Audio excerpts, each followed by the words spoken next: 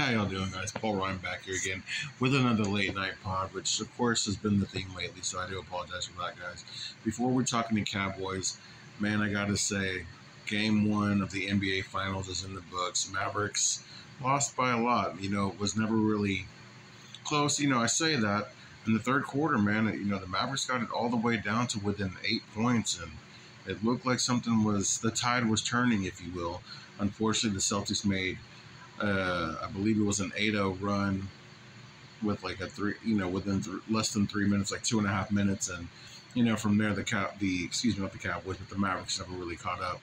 But speaking of the Cowboys, of course, this being a Cowboys channel, we should talk some Cowboys. A couple of things here. I didn't see much scrolling the internet. However, one player I've heard a lot of pub about, a potential wide receiver 3. We've talked a lot about that on the channel. Who could be the wide receiver 3? Could it be Devontae Turpin? Could it be Jalen Tolbert?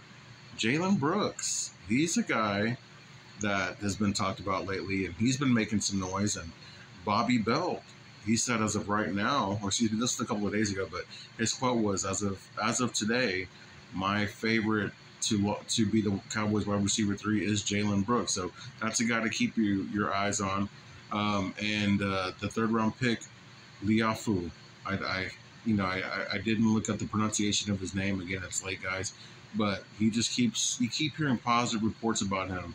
I saw Patrick Nosey Walker quoting him, saying that Liafu was going to use this downtime not to relax, but to continue to get better, to keep working. And man, you just got to love that mindset. You've got to love having players with that kind of work ethic, especially on your defense, where there's been a lot of character issues, not necessarily bad guys, but is the desire there, is the work ethic there, is the discipline there, a variety of things.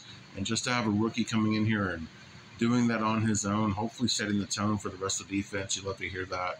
And last but not least, it sounded like their offense and defense were having a good series there in practice, where at one point Eric Hendricks tipped the ball, Donovan Wilson